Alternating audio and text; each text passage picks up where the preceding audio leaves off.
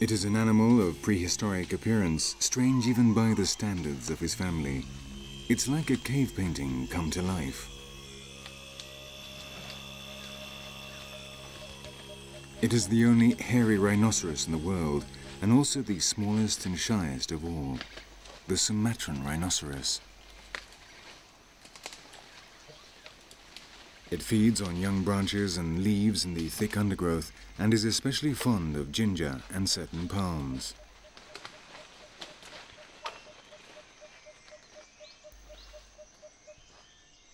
Weighing 800 kilos, it is the largest herbivore living exclusively in tropical rainforests. Each individual needs at least 10 square kilometers of jungle, too much space to maintain a healthy population in a threatened island ecosystem like this.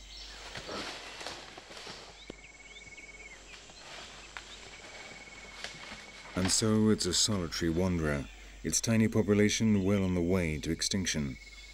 In Borneo, there only remain some 50 in the wild, and in the whole world there are no more than 300.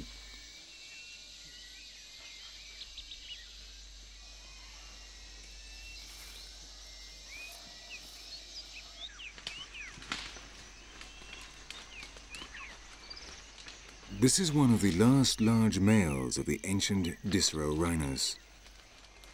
In his part of the jungle, he paws the ground to mark his territory and sprays streams of urine laden with hormonal messages for the females in the hope that one of them will take up his invitation to mate. But increasingly, these messages receive no answer. The females can only breed every 5 years, and they do not reach sexual maturity until they are 8, so the birth rate is extremely low, and it's difficult to recover numbers.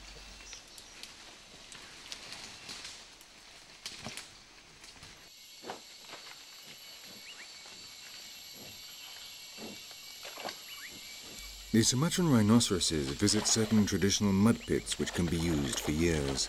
With their movements, they increase the size of these pits, which periodically fill with rain. They take long baths in the mineral-rich mud to refresh themselves and prevent skin diseases.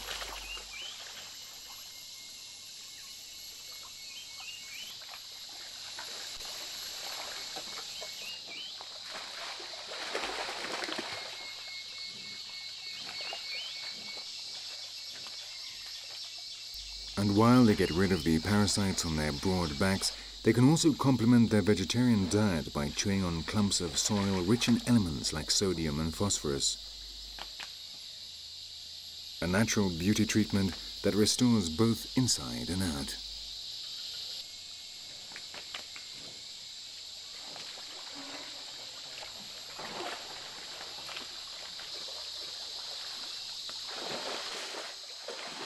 They need to take great care of their skin because they do not have the rigid plates of other species of rhinoceroses.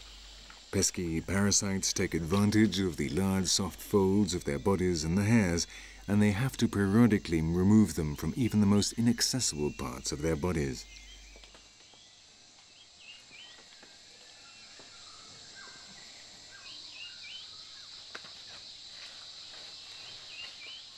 Relaxed, mineralized, and with the beauty mask still on, the old rhinoceros can continue eating leaves in the last patches of rainforest on the island of Borneo.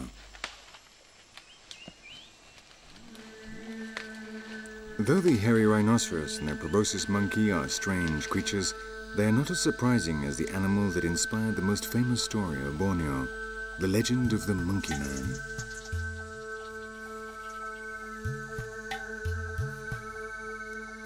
Old accounts by the natives of the coast insisted they existed.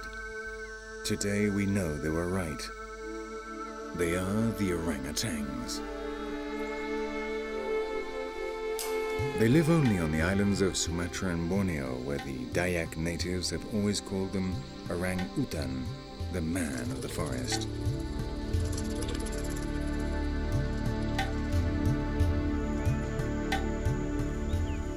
If the animals had monarchs, then he would be the Red King of this jungle. His mode of locomotion is called brachiation, which consists of swinging from tree to tree using his incredibly powerful arms, which, when outstretched, measure 2 meters in length. They spend almost their entire lives high up in the trees and do not form social groups.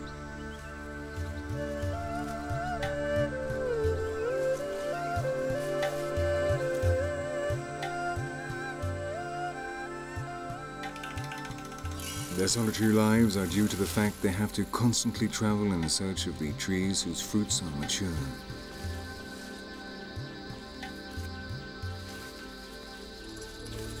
This makes them botanical experts capable not only of distinguishing dozens of species, but also of predicting when and where the fruits of each one will mature.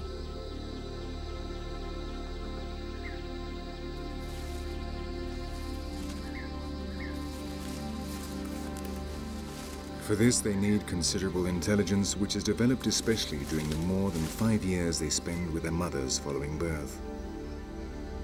This is the closest mother-child relationship of any animal except for humans.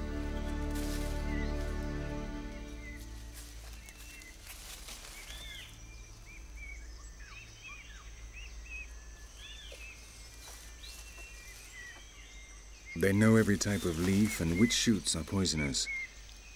And they have developed the perfect anatomical tools for reaching the food.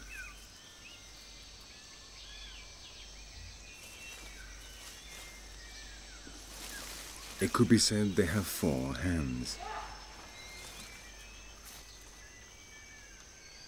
From a very young age, their eyes and brains develop stereoscopic frontal vision, along with the ability to judge distances with great precision.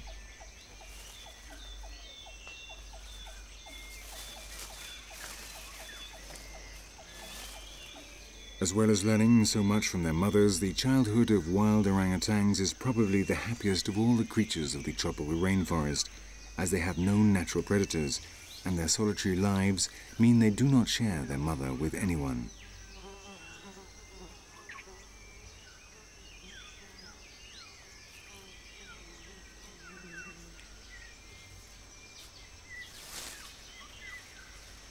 The adult males wander through the jungle always alone. They eat during the day, and when night falls, they do something no other monkey in Malaysia does. They build nests in which to sleep.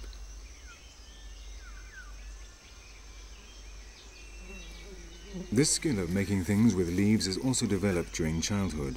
In this way, the jungle is full of enormous nests, which are very useful for biologists trying to locate the elusive orangutans. It's simply a question of finding a suitable fork in the tree, then interweaving branches and leaves.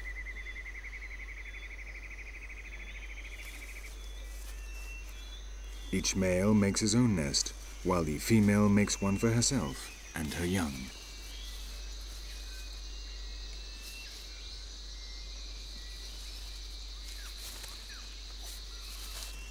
The large adult males develop discs of flesh on their face, which, along with their red beards, gives them an impressive appearance.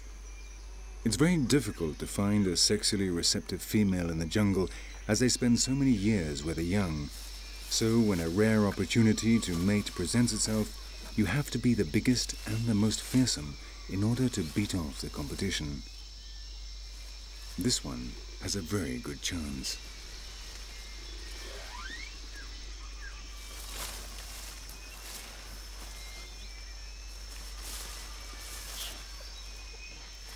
Weighing 90 kilos, an adult male demonstrates all his impressive strength as he moves around his forest. The great red spirit represents the essence of the tropical rainforests of Indonesia. Unique, valuable, but very vulnerable.